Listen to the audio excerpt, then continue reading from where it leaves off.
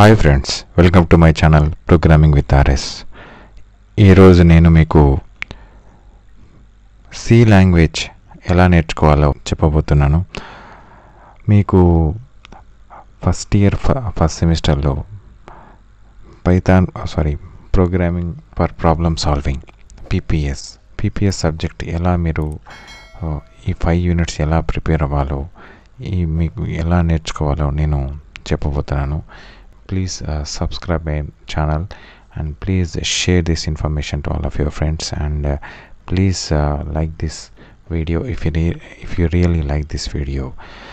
Jntuh syllabus programming for problem solving, ఎట్లా మీరు ఈ సబ్జెక్ట్ని ఎలా పాస్ అవ్వాలి అండ్ మీకు ఇంపార్టెంట్ టాపిక్స్ ఏంటి నేను చెప్పబోతున్నాను.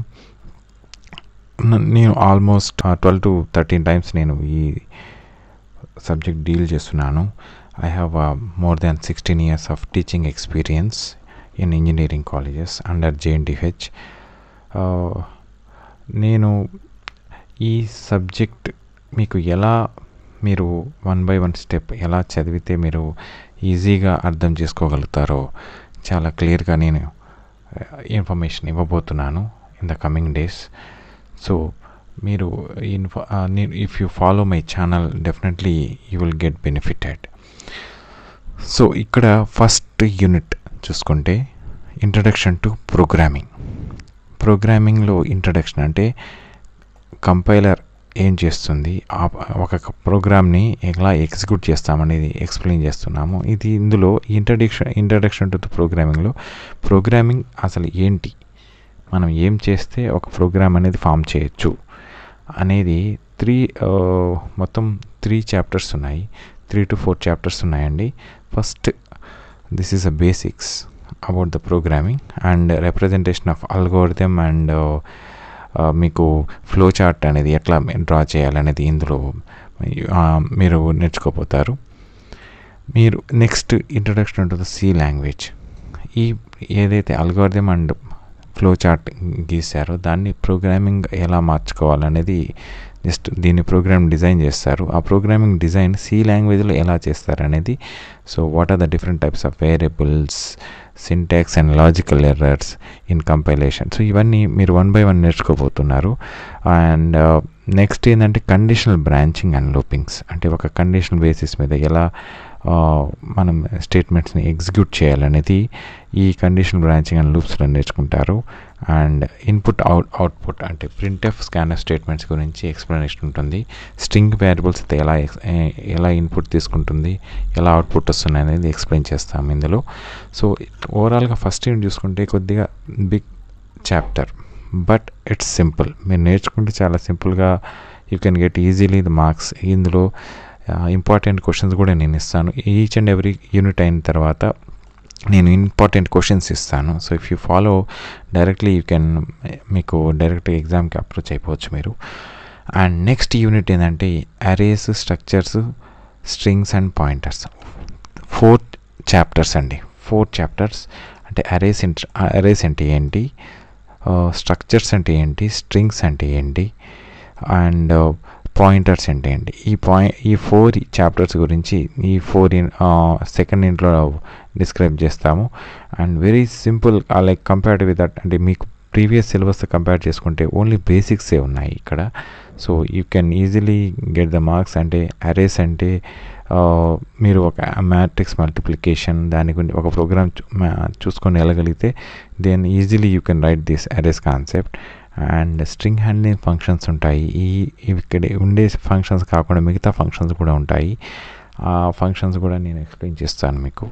అండ్ స్ట్రక్చర్స్, ఈ స్ట్రక్చర్స్కి అరేస్కి సిమిలర్, అంటే ఇవి సిమిలర్ ఎలిమెంట్స్ ఉంటాయి, ఇవి డిఫరెంట్ టైప్స్ ఆఫ్ ఎలిమెంట్స్ ఉంటాయి. సో ఎట్లా ఇవి ఫామ్ చేస్తామనేది నేను 1 by 1 ఎక్స్ప్లెయిన్ చేస్తాను. And here pointers is nothing but which stores the address of another variable. ఒక వేరియబుల్ యొక్క అడ్రస్ని స్టోర్ చేసే లొకేషన్ని పాయింటర్స్ అంటాము. అండ్ వెరీ ఇంపార్టెంట్, మీరు డేటా స్ట్రక్చర్స్లో మొత్తం దీని మీదే ఉంటుందండి. It's very important. If you అంటే మీకు డేటా స్ట్రక్చర్స్ గురించి ఎక్కువ నేర్చుకోవాలనుకుంటే then you should think about the pointers. ఈ సెల్ఫ్ రెఫరెన్షియల్ స్ట్రక్చర్ అనేది బాగా నేర్చుకోవాలి మీరు. అంటే ఇది లింక్ లిస్ట్, అంటే మనకి డేటా ఎలా లింక్స్ ఎలా ఉంటాయి అనేది ఇక్కడ మన పాయింటర్స్ కాన్సెప్ట్లో బాగా ఎక్స్ప్లెయిన్ చేస్తాం. Next pre processor and file handling. So ఈ pre processor is nothing but ఒక ప్రోగ్రామ్ రన్ కాక ముందరే ముందు జరగాల్సిన కమాండ్స్. అది ఏదైతే ముందు జరుగుతుందో అవన్నీ hash include, hash define, hash and డెఫ్ ఇవన్నీ ఉంటాయి. అండ్ నెక్స్ట్ ఫైల్స్ కాన్సెప్ట్, అంటే ఒక ఫైల్ని ఎలా రైట్ చేస్తామో, ఒక ఫైల్ని ఎలా రీడ్ చేస్తామో,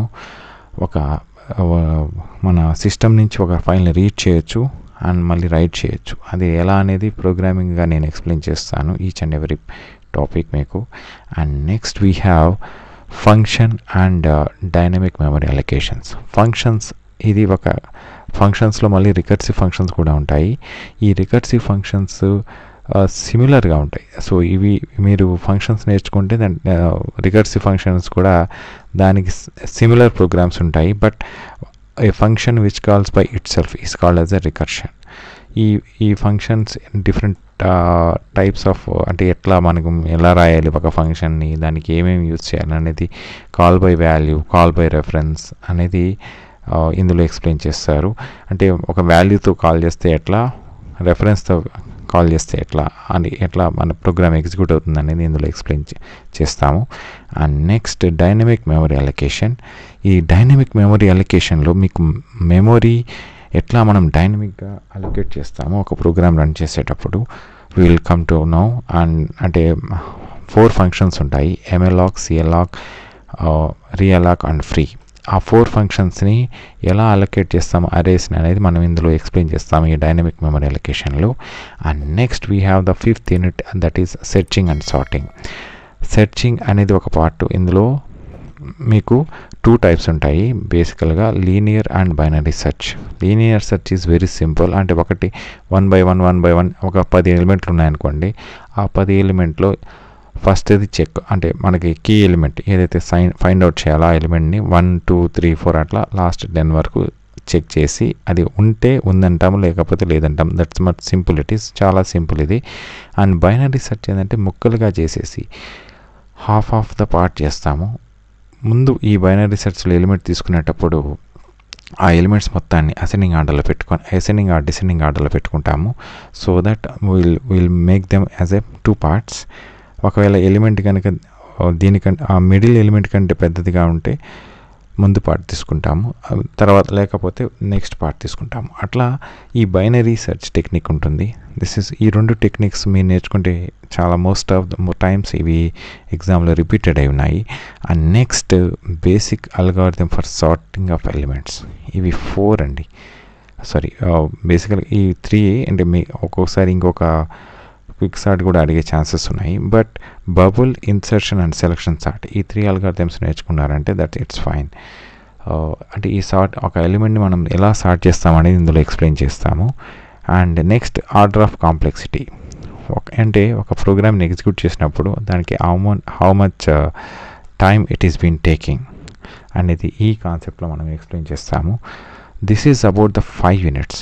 మీకు 1 by 1 యూనిట్ వైజ్గా నేను కమింగ్ డేస్లో మీకు with slides and as well as మీకు నోట్ ప్యాడ్ ఎక్స్ప్లెనేషన్ మీకు క్లాస్ రూమ్లో ఉన్నట్టుగా ఫీలింగ్ వస్తుంది. So you will come to know how you can, అంటే మీకు ఎట్లా 1 by 1 ఈ టాపిక్స్ ఎట్లా మీరు నేర్చుకోబోతున్నారు. Just you will come to know definitely.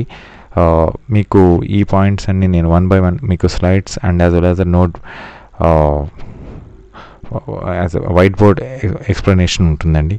So మీరు if you are really want to know about the programming and if you want to really want to learn C language, you can subscribe my channel and please share this information to all of your friends so that వాళ్ళు benefit పొందుతారు.